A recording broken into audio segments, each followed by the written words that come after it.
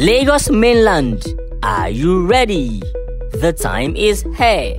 It's the MSME fairs for local, regional and international brands and products in Lagos State.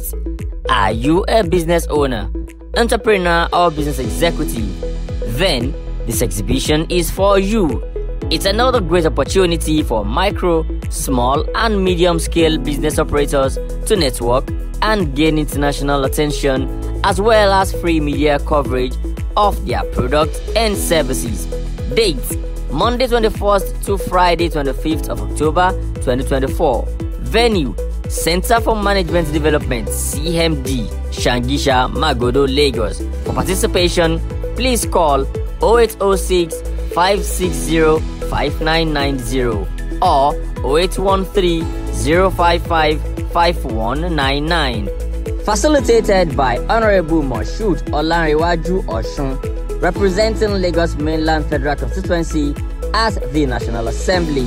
Smidan, putting made in Nigerian products at the front burner.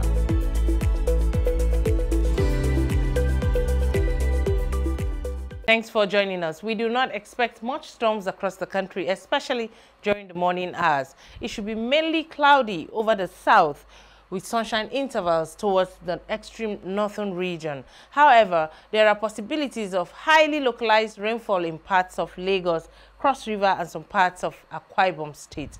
This should also affect parts of Kogi, Benue, Adamawa and parts of southern Taraba State. As we move to the afternoon hours, we expect the central cities and its adjoining cities like southern Gombe, Bauchi, some parts of Adamawa, Taraba, Kaduna and Kebbi to experience isolated thunderstorms, while more wider coverage and higher intensity of rains are probable to cities around most places over the inland cities of the south and the coastal belt. And that's it from this end.